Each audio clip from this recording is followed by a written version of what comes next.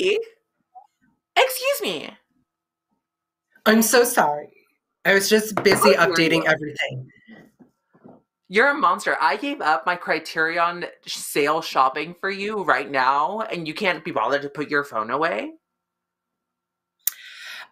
I feel like my addiction to technology is really reflective and indicative of our theme this week that we have chosen, though maybe we not fully understand it, and that is how to survive the Matrix. Christopher Daniels, I'm so glad that you admitted to being the dumb one first because I thought it was going to be me. Because honestly, I don't understand what the Matrix is, nor where it's located, nor why we should fear it, but I know that I do. And I am actually very grateful because we have a very special, very beautiful, very handsome, very knowledge and educated person who might be able to fill us in today. Oh my gosh, yes. So at this moment, we would like to welcome to the Dead Weight Survival Guide interwebs, squeezing between our boxes, Derek Nance. That's my job, and if I manage to not screw up the audio tonight, we will be great. You know what? There is no damage that you can do to this show that we already haven't done ourselves. It's the first episode and every single episode after that, probably. That is true. I feel like we've spent the last 40 episodes just navigating the Matrix ourselves. And that's why we needed special help to figure out how to work it. Because, honey, the only reason that I know how to survive it is because we've had a really great technical producer and director. Aww, and that's you. Yes. That is so true. For those of you who don't know, Derek Nance is our technical director and producer for the show. Also, the technical director for Good Luck Macbeth Theater Company and a handbell aficionado. That is true. Chris is surrounded by bells at the moment. Derek, what can't you do? I can't spell, so there's that. So if I spell some of the movie titles wrong, that is why. Perfect. And now we can't blame it on you because you're going to be on here, and I can't confront people eye to eye. So whatever happens, we just have to roll with. And I can't fix it because I'm actually have to engage with you. You get to engage with me. What do you mean you have to? It is a gift. That is true. That is true. I'm excited. I'm excited. Now, you go. There you go. Okay. Derek, as our resident technological knowing person in this space, how would you define the Matrix? You know, I've been thinking about that this week, and really the Matrix is just, you know, the virtual creation that we live within in these times, you know, whether it's, you know, this box on YouTube or your interactions with people on Twitter or things like it's whatever the virtual world that you've created for yourself is. At least that's how I picture it. Cool. Not what I thought it was, so we're going to get a wide range.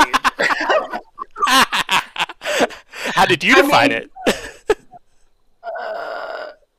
In the minimalist definition, I don't understand how any technology works at any given time at all.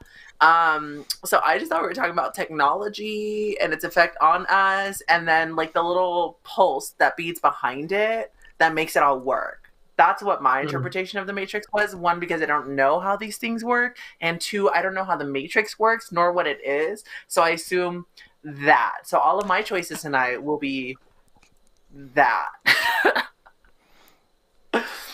What about you, Chris? What was this for you? Well, disclaimer, I have only seen the first two Matrixes. So I feel like my understanding is limited. But what I saw the Matrix as is that artificial reality that's transposed upon our living reality where those lines get blurred.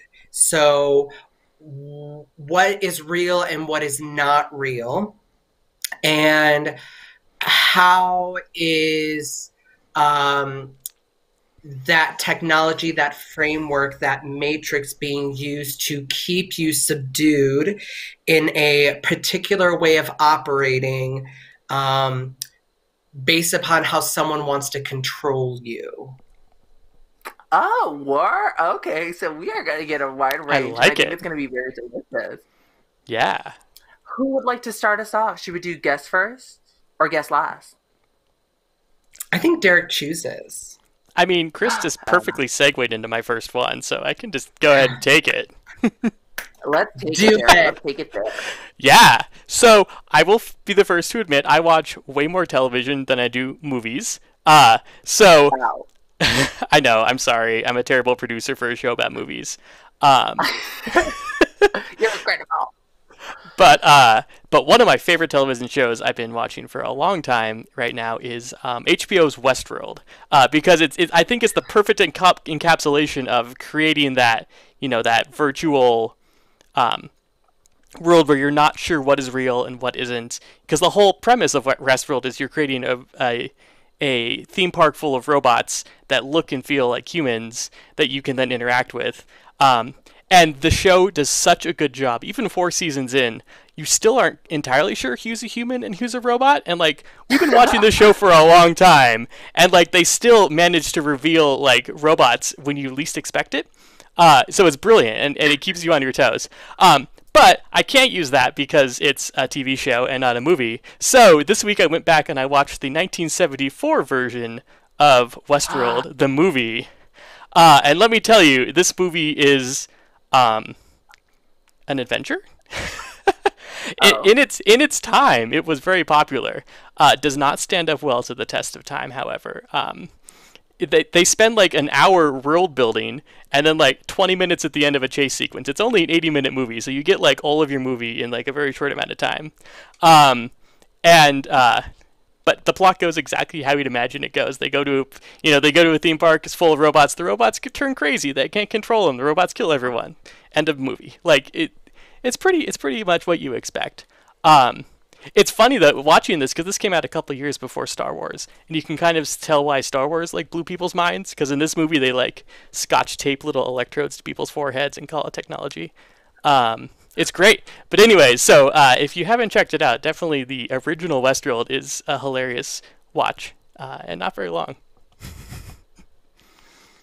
You sold it to me based off of that. Hey, it's not good, and there is a better version, and it's kind of slow, but this is what you should watch.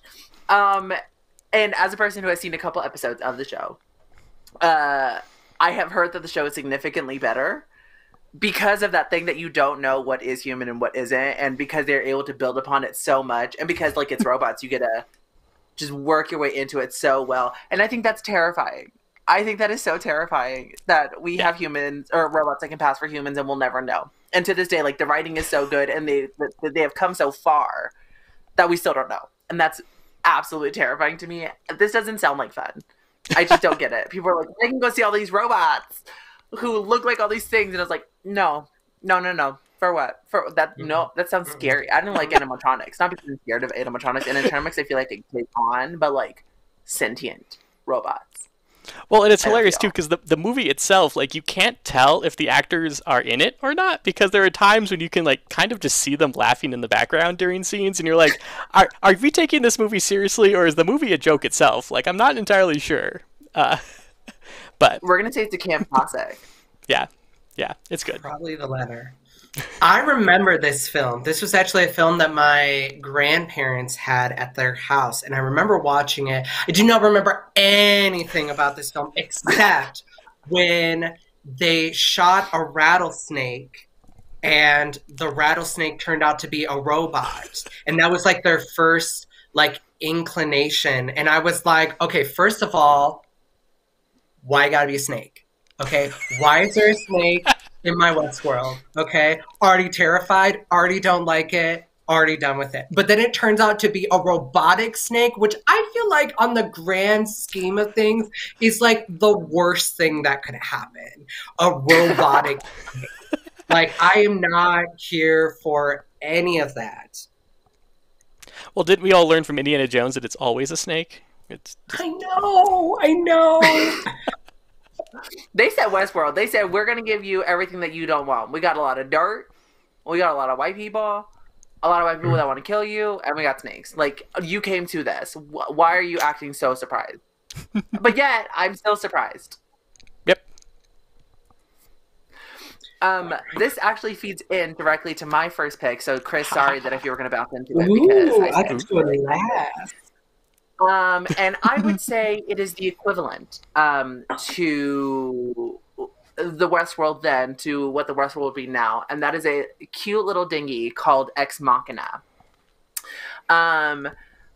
Terrible. I thought this was a horror movie, and people were like, "No, it's like this really cool, like intense drama thriller." And I was like, "No, no, no, no, no. Is that a robot? Is that a robot on the poster? This is a horror movie." The whole point of this is that Oscar Isaac, who's like the super intelligent CEO, he invites Donald Gleason, who's one of his programmers, to come to his glorious, extravagant, luxurious, over expensive house, and he's like, I have built a humanoid robotic female, and I have programmed her and her artificial intelligence so she is supposed to be human passing, and I want you to perform the Turing test, which, for those of you who don't know, it is a test that you conduct with the machine to see how closely the machine can mimic human responses. The answers are not the correct part. It's how closely they can answer the way that a human would answer. I say for what? For why are we making machines that are that smart and can pass as humans? That sounds like it would bite us in the ass at some point. And look at that. Another time that I'm right. This movie is absolutely terrifying, and it puts you in a really weird position because I loved it. I think it's a great film, and I love Alicia Vikander, who is the main robot. And it puts you in such a good position where it puts you in the battle where she's like, oh, I don't want to be controlled by any man. I want to be free. I want to live independent. And I'm like, that's great. If you were a human person, if you were a small woodland creature, I would be absolutely on board, and I would feel your plight, and I was rooting for you, and I would continue to root for you, except that you're a robot. And why did we program robots to have feelings? Why did we give them the ability to feel anything? And let alone anger, frustration, feeling like they're caged up. That just sounds like a bunch of bad decisions that we did. And they are better than us. They are smarter than us. They don't need fuel like we do. And they can replace parts of themselves, as we see in this movie. So I'm just like, this is an absolute horror movie. And that's what scares me about The Matrix. I don't know how it works, but I know that it's there and it's working for her, and she is making it work. And that's terrifying. Mm-hmm.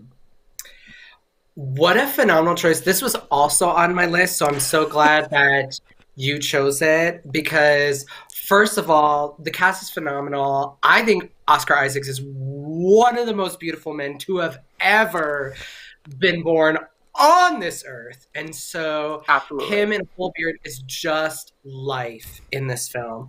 And I think both of your films tap into something that is really interesting about human development, human behavior, and human existence is this idea of, I believe I have the ability to control things that I was never meant to control, that are beyond my scope, beyond my understanding, but never anticipate anything going wrong. Dinosaurs. Why do we feel like we can clone and bring back dinosaurs and control them? Why do we feel like we can build sentient robotic beings who are just going to be like, oh, you don't need rights. You don't need your own place within society. You don't need a purpose. You don't need autonomy over your decisions. Like, you will just be servants to us. No, F that. What is it that controlling, that domination that is so... So anyway... No, I agree, and I love this movie because it takes on that question about the Turing test, and most of these sci-fi movies either approach the robots as obviously robots, or or you live in like a Star Wars Westworld kind of a situation where they just assume the robots are sentient and they move on from there. And so this one really kind of hits that boundary between the two, where it actually takes on that question of at what point does a robot become a person. And why are these questions that we have to answer? Like specifically from Jurassic Park, where they're like they were so concerned with whether they could, they didn't stop and ask themselves if they should. And for what? And I mean, you have heard me rant about it enough in like these 5 minutes that we've been on. But like, if you put me in a room with an Alexa, if you put me in a room with a smart appliance, if you put me in a room and you start talking to Siri, I will immediately start flipping the fuck out because I don't understand why this glorified calculator needs to be able to read my thoughts, needs to be able to suggest things to me, and needs to be able to process emotions. Why does this bitch got an attitude? No, it's a robot. It's a robot. Here's the like truly terrifying thing is that we have built these mechanisms by which to observe human behavior, because what we're trying to really understand is ourselves, because we don't understand what the fuck is going on with us. So we're trying to create an apparatus that is going to monitor us and you know, download all this information, draw conclusions. And I feel like in the lexicon of AI, sentient beings, you know, films, movies, and televisions, they always reach the same conclusion, and that's humanity sucks and it needs to be wiped out. Like, I don't understand why we want someone observing us, because they're going to be like, you are all like immoral, wasteful, stupid. You are a waste of space. And really, the world would be a better place if we all just wiped you out. And if we are programming this, if they have all the education in the universe, if they have access to every resource, and that is what they are telling us, why are we building the weapons that are going to take us out? We're going to end up in a Terminator situation here. Just kidding. Skynet. Skynet. Yep. And on that point, why does a robot have to have such a big, juicy, delicious butt? Why? It's to make you buy one. God damn it, they know me so well. Chris, what is your first pick for today? My first pick of the evening is it's an interesting choice, mainly because I can't really talk about why I chose it, because it will give away really pivotal and crucial plot points. So I can only really set it up and talk about why this film that received very low ratings and really terrible reviews, I think is brilliant and I think is fantastic. So my first selection for the evening is Ghosts of War. Now, the premise of this film, which stars a number of C and B rated actors who have a tendency to star in terrible films, but I'm so grateful that they're working. Like, they're just like that one guy from Gods of Egypt, terrible. Skylar Astin is in this. Theo Rossi is in this, who I think is gorgeous. Also, Alan Ritchson from Blood Drive and Blue Mountain State. Like, just, I know, I'm selling it so well. So here's the premise. It's World War II. 5 American soldiers are tasked with securing and holding this ex-Nazi camp, this mansion. And the aesthetic is dreary and dark. The mood of the film is so beautiful. And they get into this mansion, and then all of these weird, unexplainable things begin to happen to them, almost as if the mansion is haunted. Now, what I can't talk about with technology is because it's part of the big reveal. But the reason why I chose it for The Matrix is, what do you know to be real and what do you know to be fake? And how do you know that you are a participant within the Matrix or not? And I think sometimes when people talk about the Matrix, they talk about it as if they have agency and free will, that their choices are something that's outside of the Matrix. And I always contend, how do you know, as we were talking about artificial intelligence, sentient thinking, how do you know that the Matrix didn't anticipate your choice and knew you were going to make it, even if it's out of character for you? And so this film, I think it's brilliant. It brings up a lot of issues, including war, suicide, PTSD, living with loss of limbs after war. And so there's such heart to this film in terms of recovery after a traumatic event, and how do we process traumatic events in our minds, and how might we use technology to facilitate that, but also how does technology exacerbate it at the same time? That sounds terrifying. Right? All the movies that we have stated today are absolutely terrifying. What made you pick this movie up? Was it just because you're in love with all these hottie boom bodies? I mean, that is certainly part of it. When I was thinking about The Matrix, I was like, again, that idea of the reason why Neo knows something is wrong in the Matrix is because he has deja vu. Like that was sort of, there's a glitch in the Matrix because there's deja vu. And there are things in this film that upon first watching, before you know the twist, the reveal, you're like, I didn't really notice that. But yet, if I were to go back and rewatch, I would say, oh my gosh, that's insane. So our brains are processing information all the time. All of our sensory organs are taking in all this information, and our brains are determining what is important for us to take notice of for our survival. But what would you notice in the Matrix? Would you notice a glitch? Would you interpret a deja vu as something that's wrong with the programming? How would you even begin to have a language around that? Because you don't know that you're plugged into the Matrix. You don't know. You think this is reality. You think this is your life, that everything is real. It feels real. It touches. Even in the Matrix, they talk about this is chicken. It, you know, but it's a computer program to tell me what chicken tastes like. It's not actually any of that. So how do you know what's real? How do you wake up from it? If you're in a nightmare called The Matrix, how do you wake up from it? And that's why I think this film is brilliant, because shit is happening to these soldiers in an already high stakes, high stressful situation. They interpret it as one thing, and then that is all thrown out the door.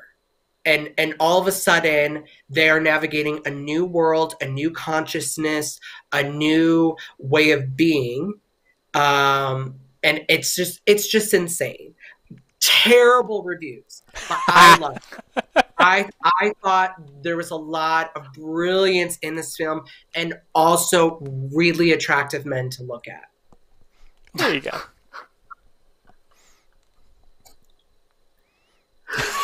That's and scene. That's how we sell movies here. If I didn't think there was enough layers to be horrified at the world around us, not knowing you're involved in it, that's literally my personal fear, is that I'm living in my own version of the Truman Show, and everything else around me has been fabricated to just be this, and people are just watching it and controlling it every step of the way. Literally terrifying. That's when people are like, believe in God. I was like, listen, I can't, because even if that were to take place in what's going on right now, that's terrifying to me, and I need that to cut it out. But how that's a very interesting question of like, how would you know that you were in it? And also then how would you then know how to break out of it? And the first part is hard enough. The second part, I can't even imagine. We need to see what these soldiers are doing. It's funny you mentioned The Truman Show. Like, I think that's a movie I've ever only watched once, like when it first came out. And I still to this day cannot get that movie out of my head, because you're always like, is there someone watching? Like, yeah. Every single time. All the time. Constantly. And yet, there's a running joke, like, I know between Joe and I and other friends of mine, where we'll say something really funny, and we'll go, where's the camera crew? Like, where are the people filming us? Like, our lives should be a sitcom. And so and I don't know if that's a defense mechanism because we're actually terrified of it. And so we're just hoping to play it off like we're cool with it, like just in case somebody's watching. But there's also, I think, this very real, and we're seeing it right now in social media, there's a very real want and desire for people to bear witness to every moment of our lives. We love watching Big Brother. We love watching, Naked and Afraid. We love watching these shows where we are watching people in situations, often where they don't have a lot of control or it's controlled for them. And we want to see every detail of it. We want to watch people live, which is just a mind trip when you think about it. It's funny. But then not much. Go ahead. Oh, I was going to take us on a slight tangent. So I was listening to a podcast the other day about Candid Camera and about like the history of like where Candid Camera had come from. And it turns out that it was adapted from a radio show that they used to do where they would take record back before television. They would take a recorder around and get people to say they started by just filming regular conversations and found out that that wasn't interesting enough. So then they staged conversations to make interesting radio, and then they adapted it to television, and it flopped on television at first, until they realized that the most important part of the show was the reveal. The part where they tell you that it's fake, and then you see people's reaction. And once they added that component to the show, it stopped feeling mean and actually started feeling like a catchy television show. And that's why every one of those shows to this day now has that reveal aspect to it, and not just messing with people. But that also brings up a very interesting question, because we are in this program talking about movies that we are watching where we are actively watching someone else's journey and watching their lives. How is that any different from watching that in the real world, which I feel like there is a clear definition, absolutely, and I can state it for myself. But in other words, how would you be able to justify that when you're just watching another story? And if it is fabricated to an extent, as most, if not all, reality TV is, then you're you're not watching these real people. You are watching a fabrication. You're watching a tale. You're watching these things unfold, which is also very terrifying, because then are we lifting it up, or are we dehumanizing the people that we are watching? Which then allows us to go into the Twitters, into our Reddits, into our chat forums, and being oh my God, I hope that so-and-so gets eliminated off the island this week because I can't fucking stand him and he's a piece of shit and blah, blah, blah. And then we're just oh, it's because we're not treating them like human beings because we think of them as fake people because we're just watching them. Do we feel a connection with the things that we're watching? So I'm going to take that and run with it for my next movie. So my next movie, speaking of that idea that, the movie itself can be the Matrix, not the plot of the movie, but, the world that the movie is creating itself can create that atmosphere for you. And I feel like my next movie has no technology in it, has no science in it, but it's a beautifully crafted movie and about science, and that is 2001's The American Astronaut, which I'm hoping is the only movie in my reservoir that Joe hasn't seen before. Never seen it. Yes! Aha! Okay, so I had this friend in San Francisco, and he used to we always have a competition to see who could find the weirdest movies, and this one has always stuck with me because it is fantastic.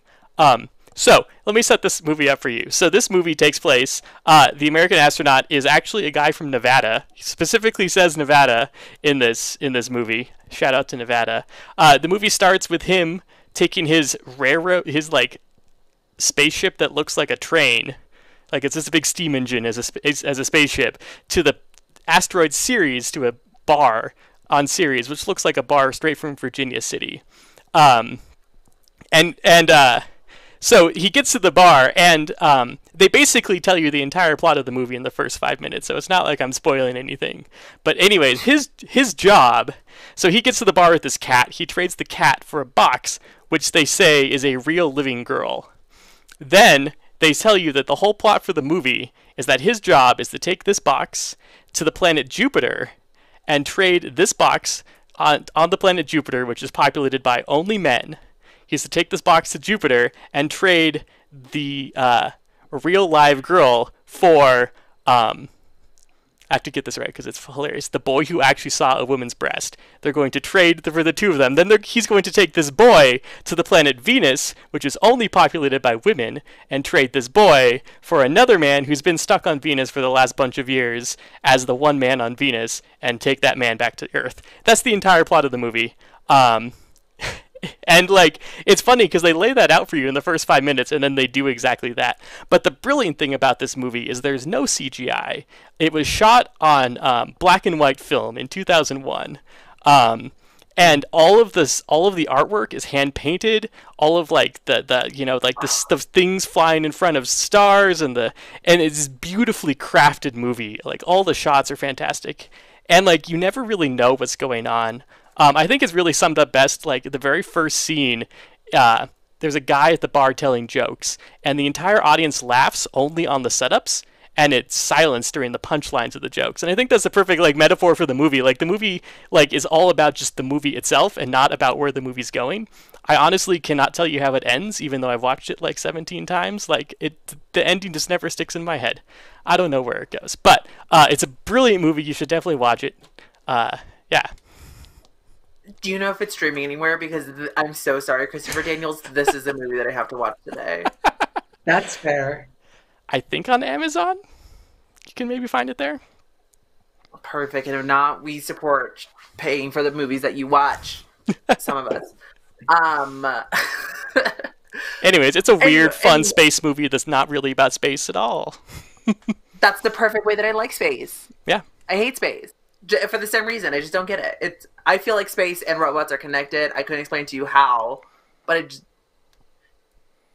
it absolutely just is. And the same way that, like, 7 times 7 equals 49 is also, like, the equivalent to, like, Thursday. Like, you don't know what that energy is, but you know that they share it. And so you picked this movie because of if it is a movie about itself, the way that it's giving it the information to you.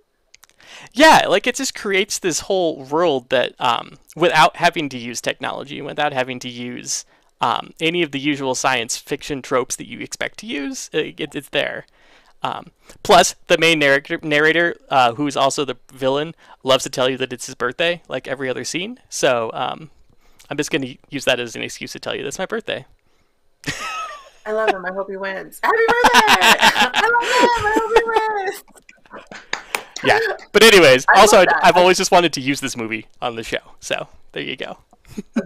I love it, and like, if there's a way to survive the Matrix, is take yourself out of it and talk about it without having to indulge in it. Like, that is truly brilliant. Yeah, like, even like the opening scene, he's like using a straight razor in a train, and it kind of bounces across a planet, and like there's a cat. Like there's really no like robots. There's no like any of that in this movie that you would expect to see in a science fiction, you know, something. Perfect. That's how I like my science fiction. No robots. we have discovered this. I just can't get over it. It's so cute. I mean, not to like plant this seed, but I think like next Halloween, I'm gonna plant a robot in your domicile. And like, it's gonna be some like Teddy Ruxpin, like it's gonna activate the eyes open, and it's gonna be like, "Hi, Joe. Do you want to be my friend?" Absolutely not. Absolutely not. One, I will be killing myself in the month of September, just so you don't get that satisfaction. Damn it! This is why you don't tell your evil plans ahead of time. Well, now I just know to up the timeline. Someone's got a birthday coming gonna up. keep up. As a slight pivot, but keeping on brand to killing yourself, trigger warning, I would like to talk about my next film. Go for it. And this movie is very beautiful and very special because it deals with our connectivity online and how in the state of being, how we are always like chatting through social media, through all these different things, that we could still feel empty, that we could still feel lonely, that we could still feel disconnected. And when you are lonely and bleak and feeling all this despair, you kind of just give up despite all these like connections that we think we're forming. Like there's still a part of us that needs that there. And given in the time that we are currently living in, I feel like a lot of us could relate. And that is a small movie called Pulse, 2001, known in its original Japanese as Cairo. I don't know if I said that properly because I don't speak Japanese, but I did want to throw that out there so the people at home would know that I knew what I was talking about. Utterly terrifying for different reasons. No robots, unless you count computers as robots, which I guess they're the same thing. I'm so sorry. But this deals with the fact that there are there's nothing. My brain is completely wrinkle free. He has been cleaned. It has been a long life, unfortunately. But it deals with the fact that somehow we brought technology into this world and we thought this was going to help us and take care of us and fix us, but it's actually brought us further apart, unfortunately. And in the opening scene, there's a character who goes to visit one of her friends who has not been reporting to work, who has not been answering anyone's phone calls. And when she gets there, she sees that he has like kind of just shut himself off from the world and that he's only been working on his computer. And while she is talking to him, he in the background is making a noose out of an Ethernet cable. And he hangs himself. He kills himself. And that leads to the rest of the movie, which has two parallel stories going on. And it is just about these people who are coming interactions with things that they are seeing online, the people that they are connecting to. And there are these ghosts. There are these malevolent beings who are already gone and into the other world who state that being dead is just eternal loneliness. And so they are coming back. And they're coming back because they don't want to be alone anymore. They want to connect with the rest of us and bring us in. But every time that those demons or spirits or malevolent entities come into contact with a person who watches them like over the computer through text or through cell phones, that they bring the despair with them. And that person, that living human being, shuts himself off from the rest of the world and just decides that they give up on life. And there are many characters who suffer from this curse or this act that's going on, and they either kill themselves or they just give up on life entirely and just fade into like this black, mildewy stain of wherever their last hit was. And it's these people who are trying to figure out what's going on. How do we avoid it? If you have seen the unfortunate 2006 remake, you will be familiar with, they're trying to come in through the Wi-Fi, which is very, very disgusting. But essentially the point is that these dead are coming back. They are tired of being alone, and they're using the forms that we are connecting with each other to try and connect with us, but they're bringing us down in their disparity. And it's an absolute scary movie.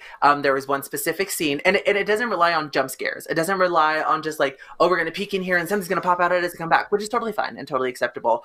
But it's in the sense of just like how bleak and how sad and morose everything is, and just the visuals that you do get. You're like, I'm not scared in the way that like you would be like, oh my God, this is so scary, but you're watching it and you're so uneasy and you're soaking it all in, and you're like, wow, am I watching part of this content, and is it feeding back to me this message of itself? And I think that's very, very beautiful, and a big 10 out of 10 recommend. Interesting. It's funny, like so they interact like through the technology with people. Yes. Yes, and there's sites that pop up that are like, would you like to see a ghost? And then people are just watching each other and watching these ghosts go through these motions. And at some point, it just becomes like these virtual chat rooms where people are just watching people go crazy inside their own apartments. It's just people laying down on the floor being like, I can't do it. I don't want to do it. Everything is miserable and so sad. And that's just what becomes like the new communication style that we're going through up until they just fade into the black, dewy, mildiness. Oh my gosh, immediately came to mind when you said, do you want to see a ghost? You know those fucking pop-up things where it's like, watch this video to the end, and you're like, okay, I'm watching, ah! And you're like, ah! That's what I thought. Like, that's what I thought when you said that. It's probably not this film, but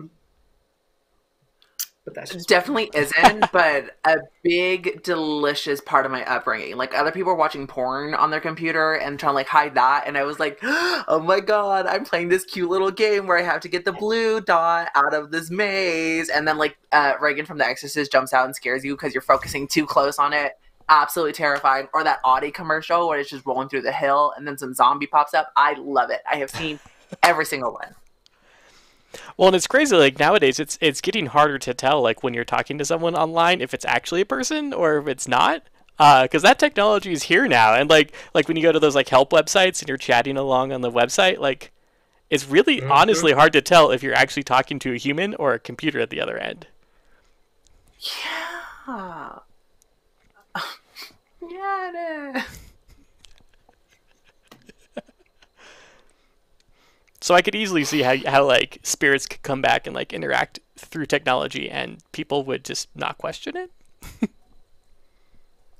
It's that intrigue, especially because this movie came out in 2001, where the internet was still relatively new. We just survived our big Y2K scare. So then you're just like, oh, like, how is the internet opening? What can I do on here? Like, what is this weird thing? And now we have that reference point of being like, oh, I would not click on that video because I know that if I want to watch all the full thing, something's going to jump out. And before then, we're like, what is this? What does this open up to? What www am I going to go to that is going to open up this World Wide Web? Like, let's figure it out. Let's see it. And honey, you're just inviting bad things in.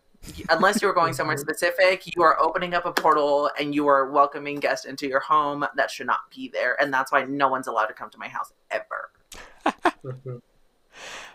I remember when I was a kid, there's like an email that went around. It was like, click here for a cup holder. And I clicked there and like the CD drive on my computer opened and I was like, oh, that's the coolest thing ever. And if that happened nowadays, it would like freak. Yeah, I'd be like, oh, this is definitely a virus. Yeah. Yeah. Oh, back when we were naive and there was only one meme a day. It was great. Honestly, it was so much easier to keep up back then. Yep. Oh my gosh, it was. It was. Well, because it took you 30 minutes on dial-up internet to log on to the internet. So like, and then somebody would call and it would kick you off. So really, there was not much time that you could be on the internet. No. Oh my gosh. Take us home, Chris. So my final pick for the evening, again, keeping with the theme of terrible movies that have awful ratings, but I absolutely love them. I've chosen A Blast from the Past. I've chosen the iconic cult classic favorite from 1995, Hackers. Now, this film, I probably watched this film. I cannot tell, like, what that was signaling. It was me shutting down my laptop, but I didn't want to go through the process of them trying to have to come back to this thing once the bit was over. So I just tried to, like, close it. But please continue. I'm so sorry that I interrupted. I mean, that's fair. Are you closing it out of utter disgust and disappointment? Or are you closing it because it is, like, a phenomenal choice? It is an absolute phenomenal choice. I feel like there are words that are not lining up with the tone with which you're speaking. Should I just let the two of you deal with this? I'll come back in a minute. No.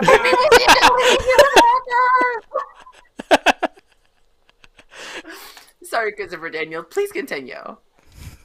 Thank you, I will. So this film came out in 1995, so I was 9 years old when it did, and I remember watching this film all the time. Young Angelina Jolie, John Lee Miller, positively one of the reasons why I'm queer is Johnny Lee Miller. And young Matthew Lillard, probably his best work. Although I say that with every like Matthew Lillard role, is that it's his best work. And it's true every single time. It is true every single time. So the reason why I chose this film, so Johnny Lee Miller is a hacker who causes the stock market to drop 7 points one day as like a 9-year-old. Gets caught, huge fine, gets told that he cannot utilize any sort of technology, computer, anything until his 18th birthday. So then 18th birthday rolls around. Of course, he's going to hack something, and he ends up taking over a local TV station and putting on an Outer Limits episode. There is this huge conglomeration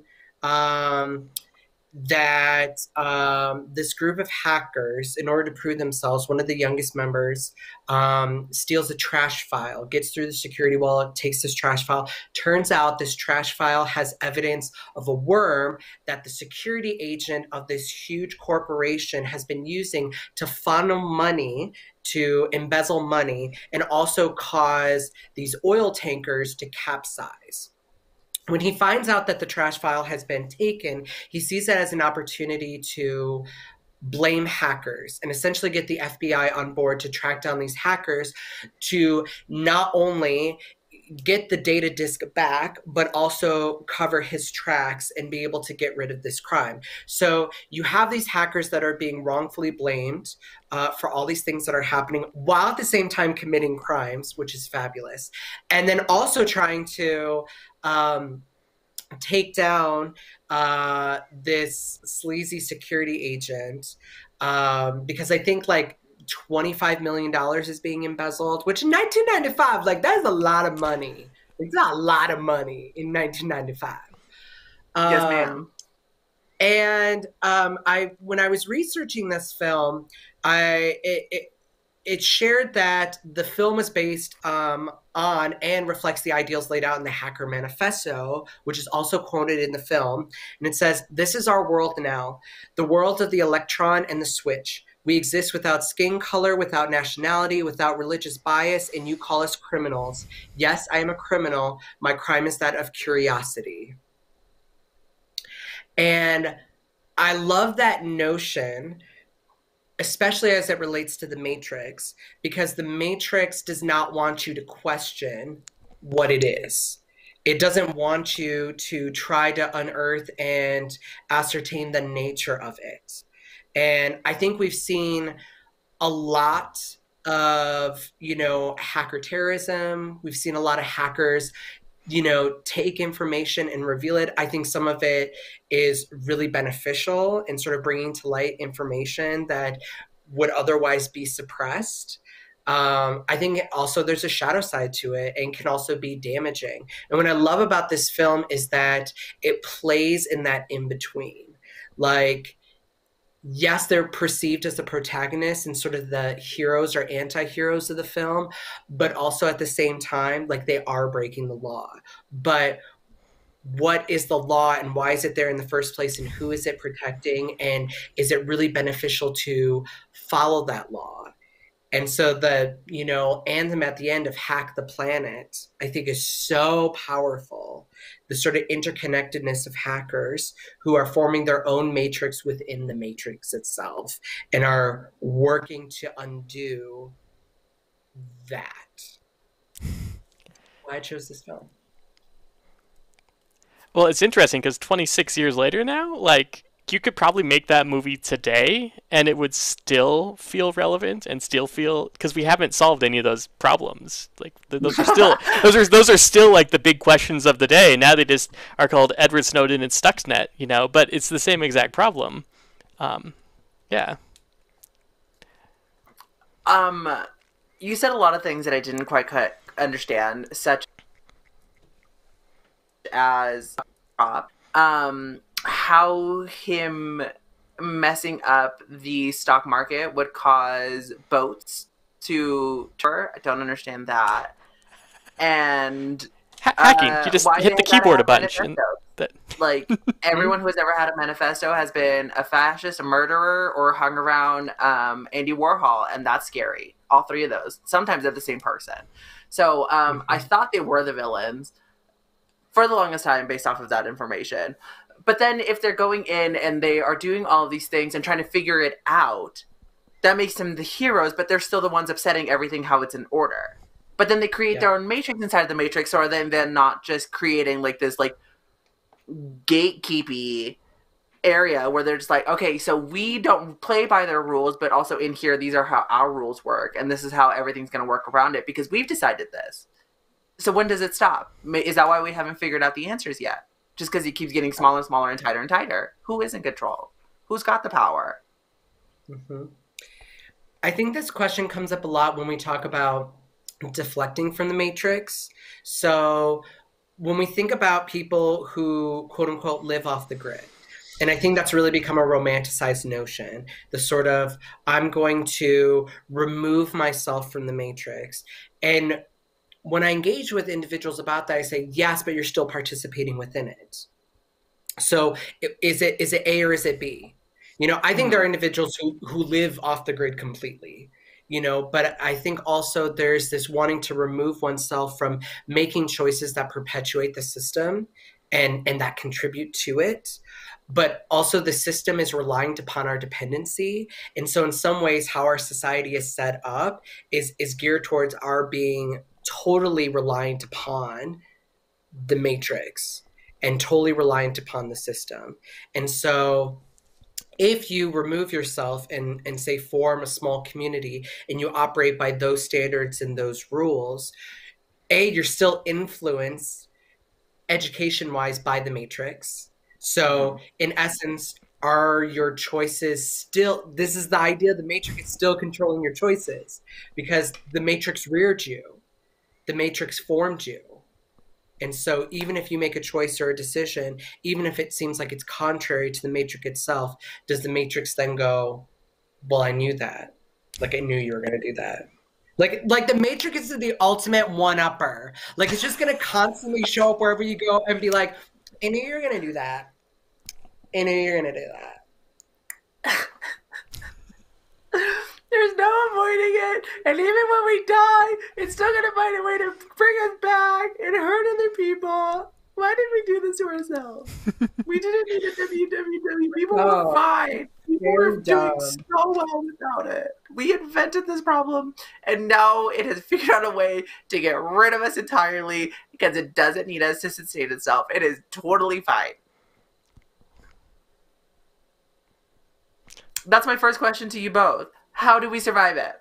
What is this about? What is the first step? What is some advice, tips, tricks, and recommendations on to how to survive the Matrix?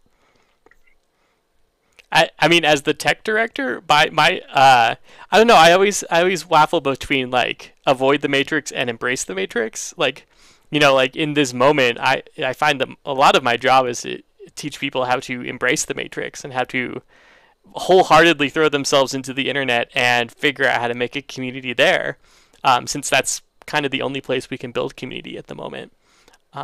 But on the other hand, then you're feeding into the Matrix, the Facebook, Googles, Amazons of the world, because there's no avoiding that. So it's a weird like double-edged sword.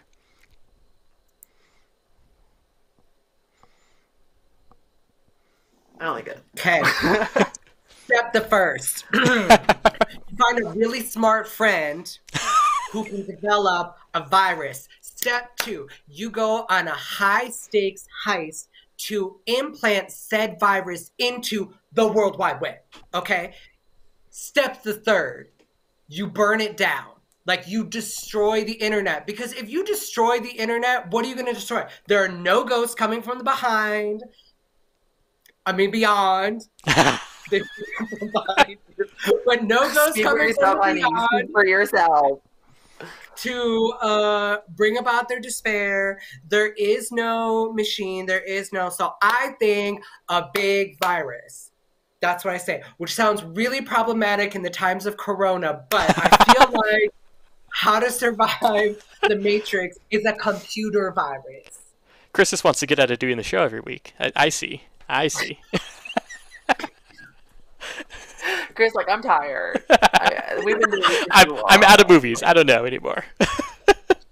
It's like I only watch the same 5 movies all the time, and you can only talk about Drop Dead Gorgeous so much. I mean, you can talk about Drop Dead Gorgeous all the time. I can make it work for any theme. Anything. I absolutely think that we could, and in fact, I would love to take you up on that. I think we should do a challenge later on in regards to that. Do the opposite, pick a movie, and then everyone has to pick 3 themes related to the movie. Oh, cute! There we go. Look at you, producer. This is why I'm producing. Speaking of producing, we have 5 minutes left. Oh my god, really? Already? I thought we were moving at breakneck speed. Another thing I don't understand how it works. Time. Okay, so question for you two. We've established a propensity for not liking robots, but is there a specific piece of tech in like movies that you would not want? Because everyone always talks about tech that they would love to have from movies, but what is a piece of tech you would not want?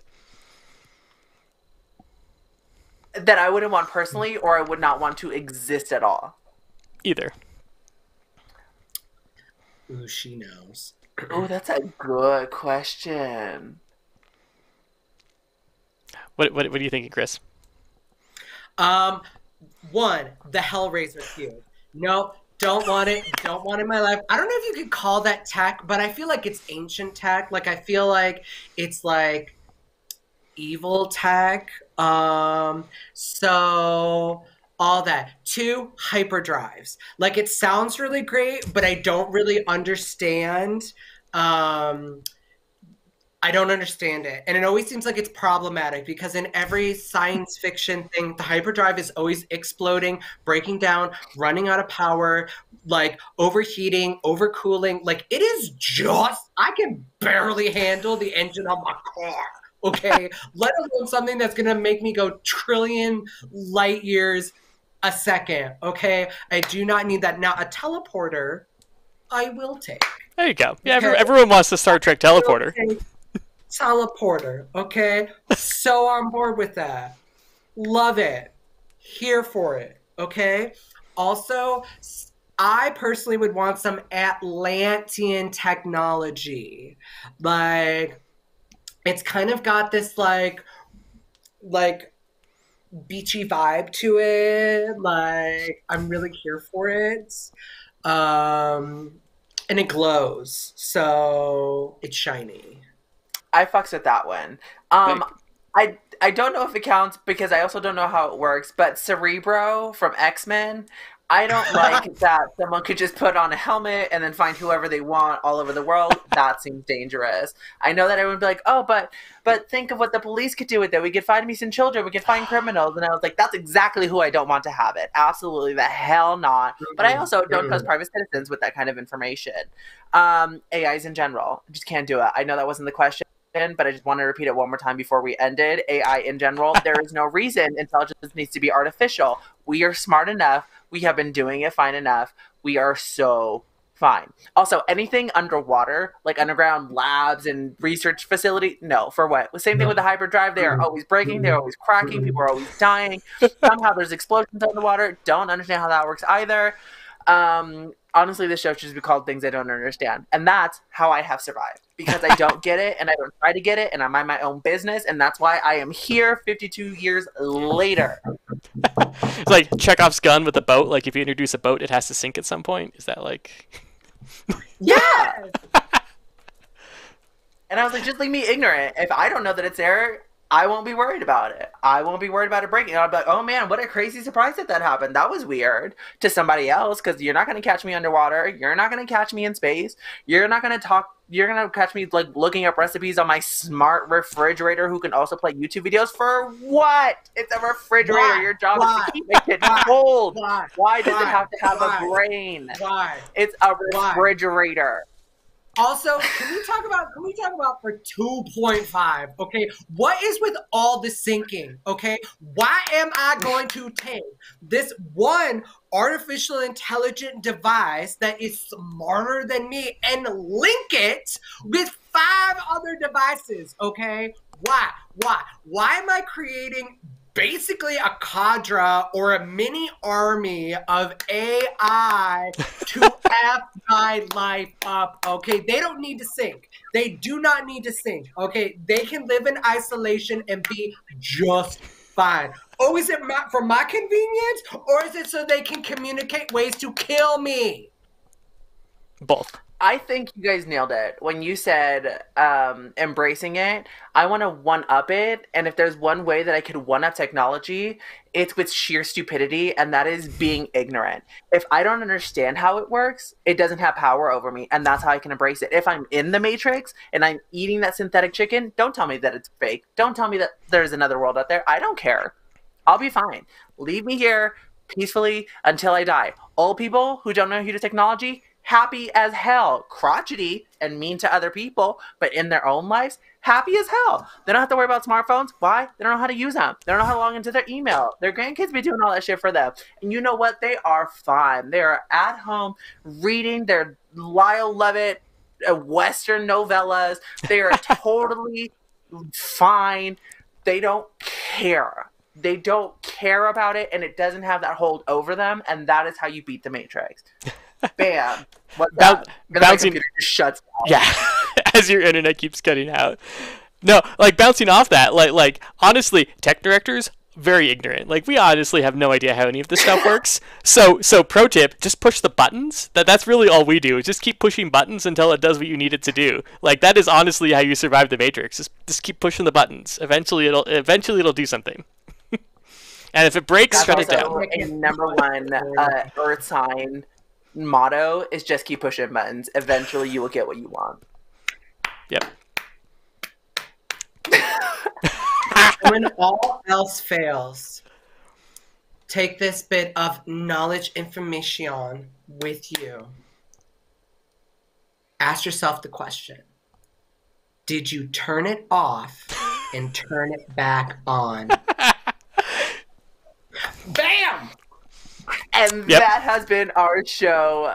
Derek always coming in with some insight, with some SNGs, and always killing the game. Thank you so much for joining us today. Thank you for having me. I felt like it has been attempted for me to learn a lot. I haven't, but I feel like it was there, and that's what matters, and that's why we appreciate you. Thank you, Derek. Yeah, it's my pleasure. Yes, please come back soon. And Derek, will you please tell our lovely fans at home what our theme for next week is? You're assuming that I wrote it down. I find out the theme when you guys text me your movies on Tuesdays.